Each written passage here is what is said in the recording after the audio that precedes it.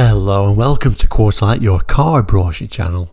And in today's episode, the Citroen C5 Estate.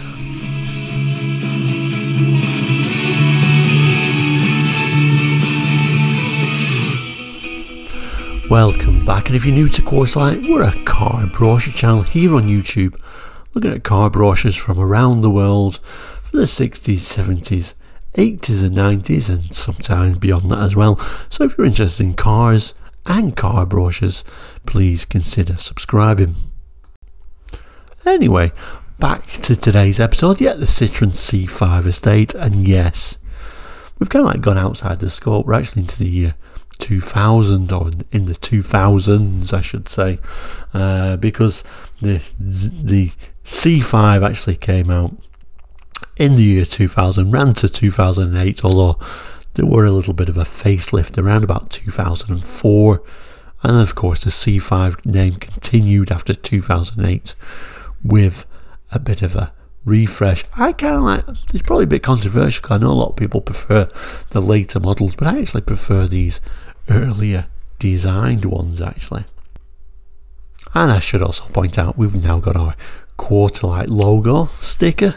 This was our old one, caused a few problems, but we redesigned it and we've got a new Quartzlight sticker now in sticker form, which you can actually find in the shop now.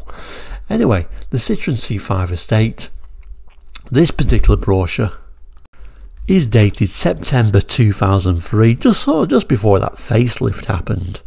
Now the interesting thing about these is that the famous Citroen Hydro pneumatic suspension had a bit of a development, now called the Hydractive 3.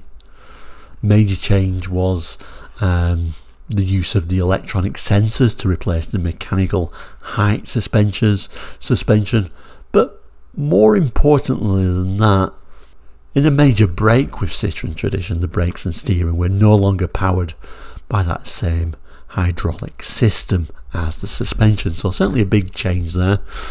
The other thing about these Citroen C5s, my dad had one pretty much identical to this. It was silver. It was the Estate. It was the top of the range Estate, to replace his Xantia, and this, of course, the C5 was a replacement for the Xantia. The Xantia was my dad's last company car, and this was kind of like, I think, a bit of a gift to him in his retirement. Had it for a couple of years, went all the way around Europe in it, towed a caravan, and it was pretty much faultless, although he didn't actually keep it that long because he sold it when he moved to Spain. But certainly a memorable car, and I drove it a few times and I actually really liked it. The brochure itself, quite a simple brochure really, very simple heading, Citroen C5 Estate, little Citroen badge in red on the top and right hand corner. So let's open this brochure up and learn a bit more about this first generation C5. Okay, so we open the brochure up and really good quality pictures of the Estate in this brochure. Let's just zoom in and take them one at a time. Really nice interiors on the top models, bit of fake woodery, bit of a two-tone effect which actually quite suits it, I think. Seats, I remember, are pretty comfortable actually. And the rear, I really do like the tail lights actually on the C5 Estate. This is the HDI. My dad also had the HDI. Bit of a graph at the back to tell us which models we could get at this time. Big roof rails on there as well. I really like the design of the C5. I know I'd say more people don't, but I have actually always really liked the design of these. I think they're a really interesting car, and I like Citroens really, so maybe that's what it's all about, I don't know. But let's just move to the other pictures. Obviously a very practical vehicle, the Estate, both with the seats up and the seats down, and we've got this kind of like a safety retractable passenger cabin safety net on this one. And we had two different options. We could just open the glass if we wanted rather than the full tailgate. Very low sill there, easy to bring things up and down, and of course You could raise and lower the suspension to make it even easier if you want. Like I say, my dad's was in silver and was this particular, I think this was probably around about 2003, so it does remind me very much of my dad's old car. And there is the little switch inside the boot area there to actually raise and lower the suspension to make it easier to put things in and out. I always thought Citroens were very good at being estates for that reason. And then of course split fold rear seat and a few of the dimensions of that area. Pretty practical car overall though.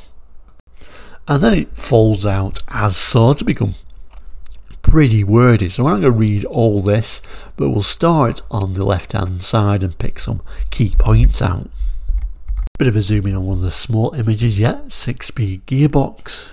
And it's kind of like starts by saying the Citroen C5 Estate, with its graceful and flowing lines, combines elegant and distinctive styling with Citroen's advanced digital technology, and with a vast and uniquely adaptable boot, it brings the concept of the true estate car immediately up to date.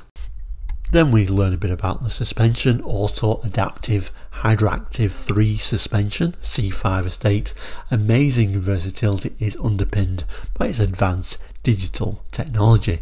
New generation Auto Adaptive Hydractive 3 suspension ensures a perfectly level and constant ride, regardless of the load and its position on board. Even with a boot full of heavy equipment or luggage, the Citroen C5 Estate remains level, agile and poised at all times. This is in addition to the simply outstanding road holding, ride comfort and handling that Hydractive 3 brings across the entire C5 range. On some models, Hydractive 3 uses a number of electronic sensors to continually monitor your driving style and the conditions of the road, and then it starts telling you the system then automatically adapts its spring rate and dampening surface to smooth out rough roads, surfaces, handle tight corners, etc, etc. Goes on to say these same models also feature a sport setting that puts the suspension into performance mode more often and for longer, and we do get an image of that. There is the sport mode button or switch. So it then kind of introduces the engine choices. So we've got a petrol range featuring the responsive 1.8 16 valve 117 horsepower and a 2 litre 16 valve 138 horsepower, and the range topping combining power, agility and refinements in the mighty 210 horsepower 3 litre V6 24 valve. Little bit of an image of that. And of course the diesel choices, so the high pressure direct injection diesel engines are already widely acclaimed, with the C5 Estate, the 2 litre HDI 90 horsepower and 2 litre HDI 110 horsepower engines sit alongside a remarkable 2.2 HDI, which is the engine my dad had actually in his C5, producing an awesome 232 pound-foot of torque at low revs and 136 horsepower. It also says now the new 6-speed gearbox on the 2.2 HDI. We do get kind of like first glimpse of the side profile of the C5 Estate, and then a bit of a rear shot of this HDI powered version and a look on the inside. And I really like the look of those particular seats. Unusual, that sort of sweeping wood or pretend wood insert on the doors. And another look at the front view. Like I say, around about 2004 they did a facelift, changed that front end grille a little bit, but these are the earlier ones.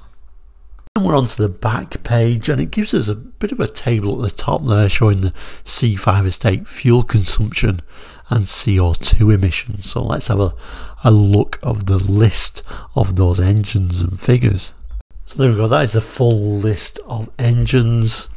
1.8 16 valve, 2 litre 16 valve, 2 litre 16 valve with an auto, 3 litre V6 24 valve, only an auto here, 2 litre HDI 90 horsepower, 2 litre HDI 110 horsepower, 2 litre HDI 110 horsepower auto, and then the 2.2 HDI manual and automatic. Shows all the CO figures, and then right at the very end the combined figures. A pretty economical car all round really. I guess the only exception probably would be that 3 litre 24 valve automatic petrol version, but the rest extremely good, particularly the diesels of course. And then lower down we do get a little bit of a picture of a different colour, at least a side view of this particular one in red, and then a little bit of a Citroen caption at time, nothing moves you like a Citroen, and the UK address. And there once again is the date, September 2003.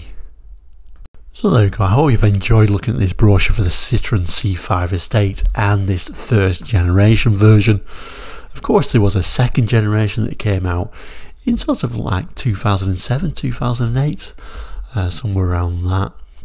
Looked a bit more conventional, and then of course it turned into a SUV, although I still prefer estates. But thank you so much for watching today. If you remember these cars, please do jot them in the comments, and of course your personal experiences. Thank you once again for watching Quarterlight. Please do like and subscribe if you've not done already, and we'll see you very soon. All the best and goodbye.